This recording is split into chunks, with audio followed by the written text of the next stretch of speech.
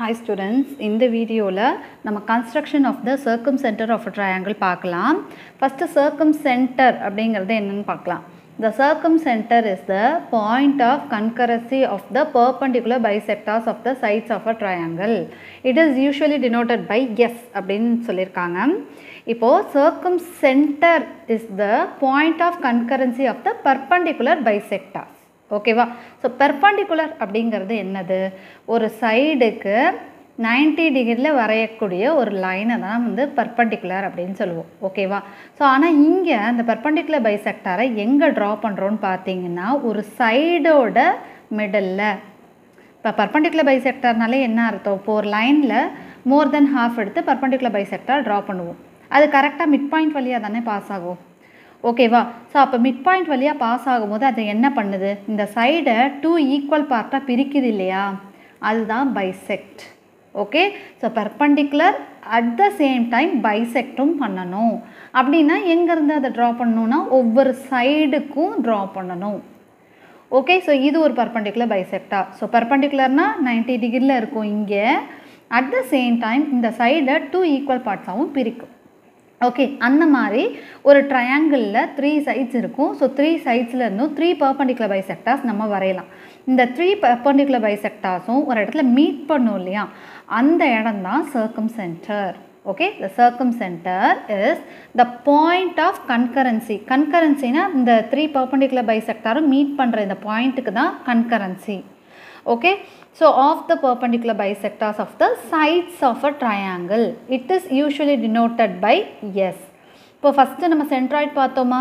Centroid வந்து concurrency of the மீடியன்ஸ்ன்னு பார்த்தோம், gene பார்த்தோம், ரைட்டா? ஸோ நெக்ஸ்ட்டு என்ன பார்த்தோம்? the point of concurrency of the altitudes is orthocenter அப்படின்னு பார்த்தோம், ரைட்டா? ஸோ ஆல்டிடியூட்லாம் ஒரு பாயிண்டில் மீட் பண்ணால் ஆர்த்தோசென்டர், அதை வந்து ஹெச் அப்படிங்கிற சிம்பலில் டினோட் பண்ணோம். இங்கே நம்ம பார்க்குறது circumcenter. ஓகேவா? circumcenterங்கிறது point of concurrency of the perpendicular bisectors of the sides of a triangle. It is usually denoted by S. Sங்கிற லெட்டரில் தான் நம்ம டினோட் பண்ணோம். சரியா? சரி, அடுத்தது circumcircle. இப்போது இந்த circumcenter என்னன்னு தெரிஞ்சாதான் circumcircle நம்ம ட்ரா பண்ண முடியும். ஓகேவா? ஸோ circumcircleனால் என்னென்னா the circle passing through all the 3 vertices of the triangle. So இந்த சர்க்கிளில் ஒரு சர்க்கிள் நம்ம ட்ரா பண்ண போகிறோம். அந்த சர்க்கிள் வந்து என்ன பண்ணுதுன்னா passing through all the 3 vertices of a triangle. இந்த 3 verticesஸையும் டச் பண்ணி இப்படி போகணும். ஓகேவா? ஸோ இந்த சர்க்கிளுக்கு பேர் தான் சர்க்கம்சர்க்கிள். ஓகேவா? With சர்க்கம்சென்டர் as centre. அப்போ இந்த சர்க்கிளை ட்ரா பண்ணணும்னு சொன்னால் ஃபர்ஸ்ட் ஆஃப் ஆல் நம்மளுக்கு சர்க்கம்சென்டர் வேணும். இதுதான் சென்டர் ஆஃப் த சர்க்கிள். ஓகேவா? இப்போ நார்மலாக ஒரு சர்க்கிள் ட்ரா பண்ணணுன்னா கண்டிப்பாக நம்மளுக்கு ஒரு சென்டர் வேணும், ரேடியஸ் வேணும், ரைட்டா?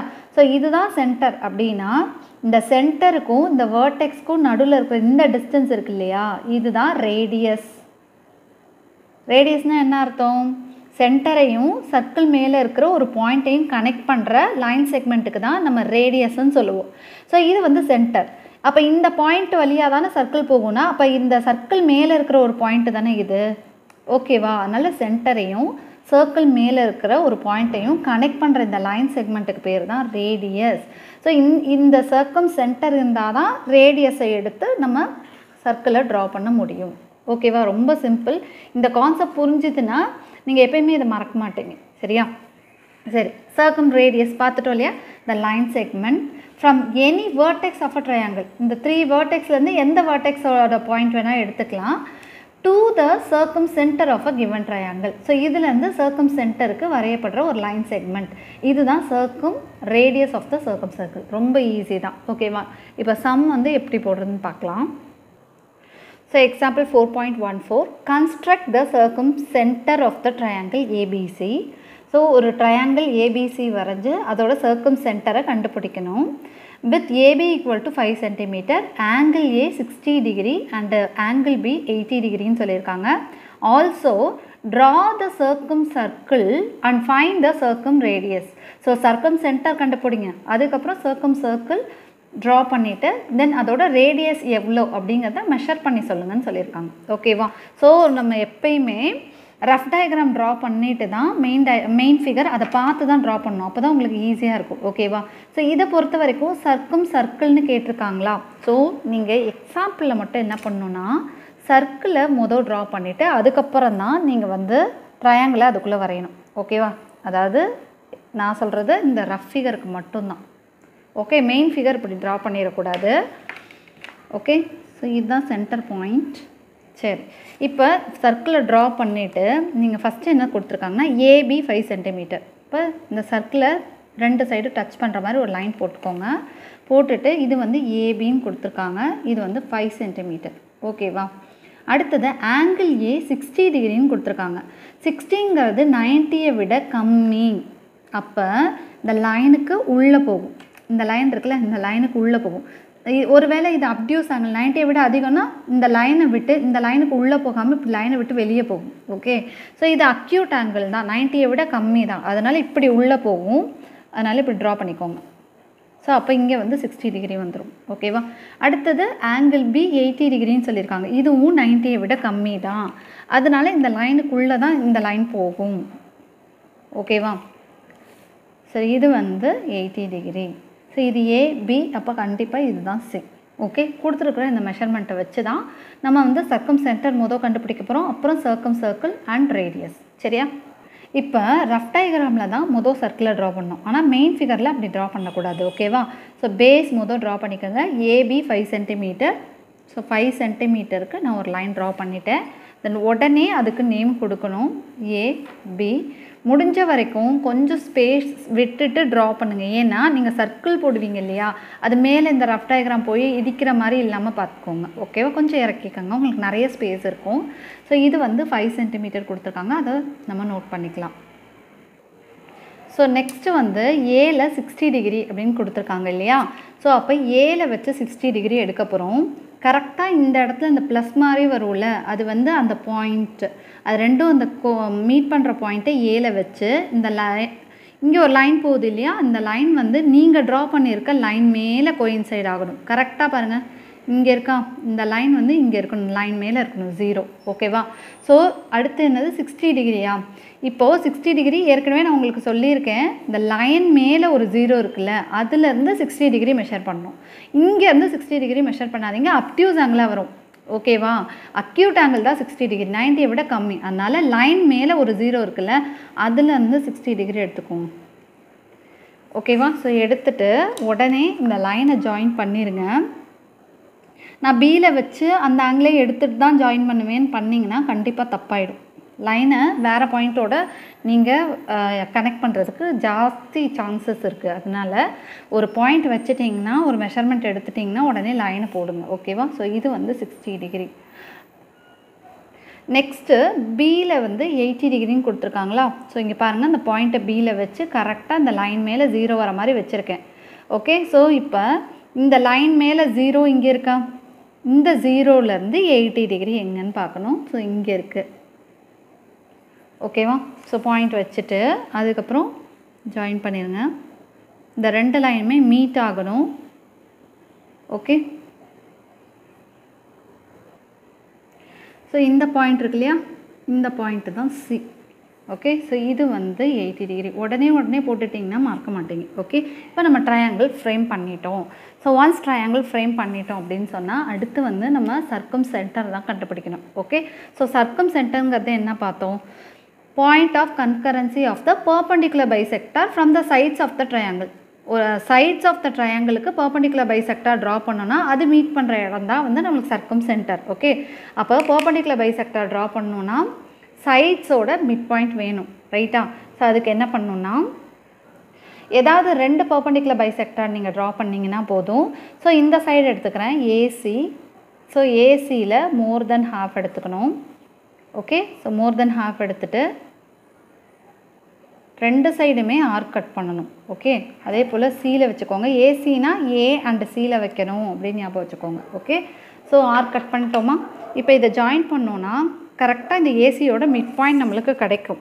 ஓகே, ஸோ அதுதானே பைசெக்டார்.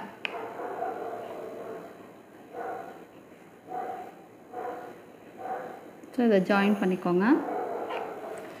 ஓகே, இப்போ இது பார்த்தீங்கன்னா இந்த ஏசியோட மிட் பாயிண்ட்டாக இருக்கும்.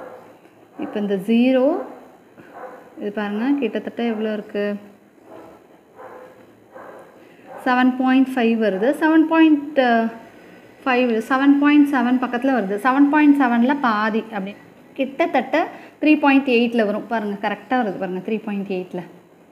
ஓகேவா? ஸோ அப்போது நீங்கள் வரைஞ்சிருக்கிற பெர்பெண்டிகுலர் பைசெக்டர் கரெக்டு. 7.7ல் பாதி. ஸோ அப்போ கரெக்டாக 3.8 to 3.7 அதுக்குள்ளே வரும். சரியா? சரி, அதே போல் இந்த சைடு இல்லை எந்த சைடு வேணால், இது இந்த சைடு சின்னதாக இருக்குது, நான் இந்த சைடு எடுத்துக்கிறேன்னா தாராளமாக எடுத்துக்கலாம். 3 சைட்ஸில் any 2 perpendicular bisectors. Okay, so இப்போ இந்த சைடு கூட எடுத்துக்கலாம். இப்போ ஏபி இருக்கா? ஸோ ஏபியில் மோர் தென் ஹாஃப் எடுத்துக்கோங்க. எடுத்துட்டு மேலே ஒரு ஆர்க் அண்ட் கீழே ஒரு ஆர்க் கட் பண்ணிக்கோங்க. தென் அதே போல் ஏபிங்கிறதுனால ஏல வச்சு ஆர்க் கட் பண்ணிங்கன்னா அடுத்து பியில் வச்சு தான் ஆர்க் கட் பண்ணணும். ஓகேவா? சரி, இப்போ இந்த பாயிண்ட்ஸை ஜாயின் பண்ணிக்கலாம்.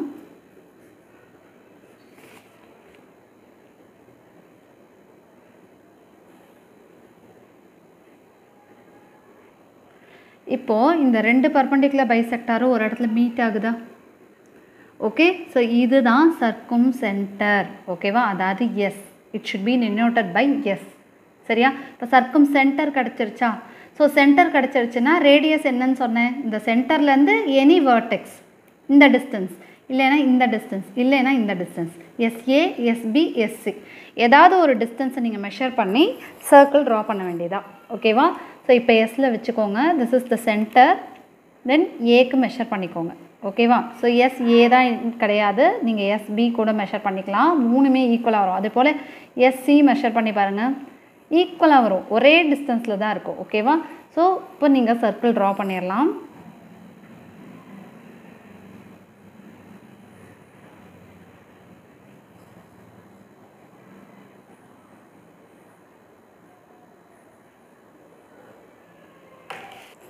ஓகேவா? இப்போ இந்த சர்க்கிள் பார்த்தீங்கன்னா ஏங்கிற வேர்டெக்ஸ் அண்ட் பிங்கிற வேர்டெக்ஸ் அண்ட் சிங்கிற வேர்டெக்ஸ் வழியாக பர்ஃபெக்டாக பாஸ் ஆகிருக்கும்.